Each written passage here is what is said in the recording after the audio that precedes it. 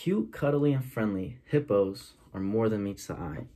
Initially, when you think of hippos, you think of an animal that is passive, that roams freely across the African savanna, when in reality, it's quite the opposite.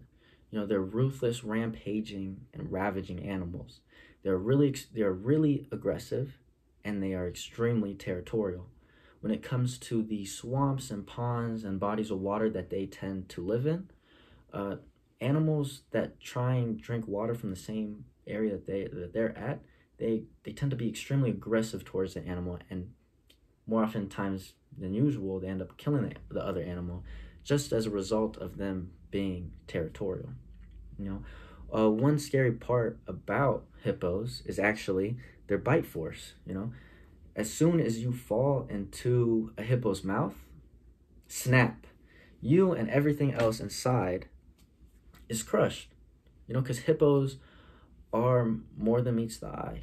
The National Library of Medicine states that a hippopotamus bite force measures 12,600 kPa, while a lion's bite force is only 4,500 kPa. Lions are often seen as, the king of the jungle, one of the strongest pound-for-pound animals that are often, videographed and often seen as, very strong, very, kind of at the top of the food chain. When in reality, it's more of the hippo that is at the top of the food chain. Their bite force is more than 3 times that of a lion, kind of, putting that to shame, that their bite force is just so incredibly strong. Because hippos are more than meets the eye.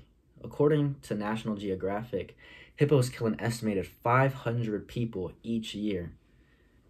To kind of compare this to another animal, you have the shark, which is another extremely feared animal that is seen in the ocean, that, through Shark Week, you kind of see sharks as, very scary, very dangerous. Sharks actually kill around 5 people annually. And it kind of shows you just how uneven it is. You have 500 kills to a hippo each year and 5 kills to a shark each year. It kind of puts it a lot into perspective how dangerous hippos are.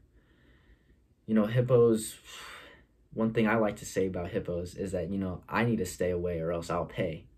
Because if you get too close, especially on savanna trips, going through Africa, kind of adventuring through, you get too close to a hippo, they're actually quite fast. They're quite fast underwater and above water. So make sure that you stay away or else you'll pay.